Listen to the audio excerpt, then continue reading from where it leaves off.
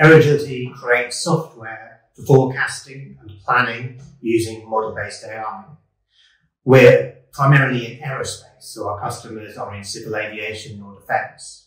And within civil aviation, our main uses for maintenance planning, so heavy base maintenance, forecasting, power plants, landing gear and so on, including cost analysis.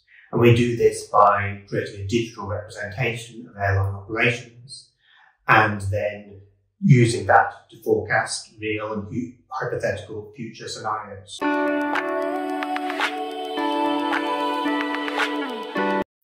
The pandemic was tough for everyone, but it feels like we're turning a corner. Our customers, both our existing ones and potential ones, are finding that they are ramping up to levels which are pre-pandemic or beyond. And the major limitation that they're finding is in the supply of new aircraft. So this means that they are extending leases beyond the preferred limits, or they're using pre-owned aircraft where they would previously have preferred to use new ones. And all of this adds to the complexity of maintenance planning and gives ever more need for intelligent tools.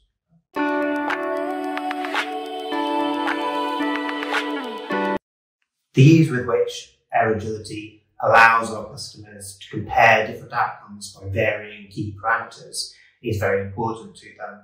And this allows them to try out different maintenance policies and make the right decisions given the whole life cost of aircraft. This is very important. And it does so by providing an intuitive digital twin of the airline's enterprise operations. For example, the aircraft split themselves, availability targets, maintenance planning, supply chain, and so forth.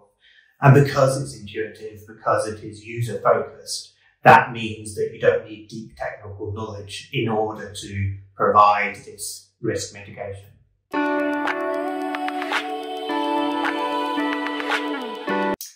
The airline industry needs to be able to react to and mitigate the risks of rapid changes and developments in the airline industry, including the French ban on short-haul flights, developments in hydrogen and electric powered vehicles, supply chain issues and so on. You may be able to use old-fashioned spreadsheet solutions to eventually get an answer to these questions, but by the time you do, your question has probably changed. And AI is not a solution to every single problem, but wherever you have complexity and you have data, it can be very useful if you're trying to forecast ahead and work out the best plan, the best policies for multiple years ahead, or if you're trying to analyze data coming off of aircraft, then AI solutions can be the most appropriate.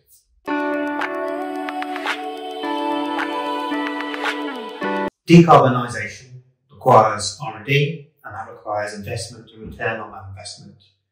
Safe and economical hydrogen or electric powered commercial flight is still a way off. And so we have to, in the meantime, think of other solutions which we can help get us there step by step, including continued fuel efficiency and sustainable aviation fuel. When we do get viable alternative fuel technology, then we need to be able to plan the infrastructure and the operations in order to make that a reality.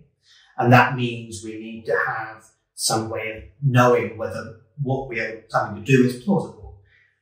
Using digital twin-based forecasting means that we can get the details, get a plausible idea of how our operations are going to play out.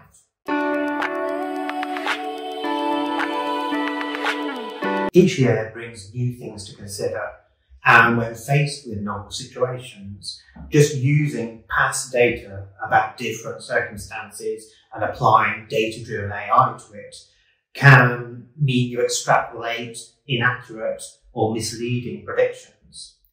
Instead, our model-based AI approach means that we use your expert knowledge of the day-to-day operations of your civil airline in order to know how things work. And so that means we can project forward to new situations and come up with plausible and useful information about how things may pan out. It's important as well to ensure that the results you get from an AI system are trustworthy and explainable. You know why you got them. Otherwise, if an AI system just produces a number, saying this will be your aircraft availability, for example, why would you trust it? Why would you believe it? Why would you make very costly decisions on the basis of it? Model-based AI is usefully transparent, meaning that you can understand where this number comes from.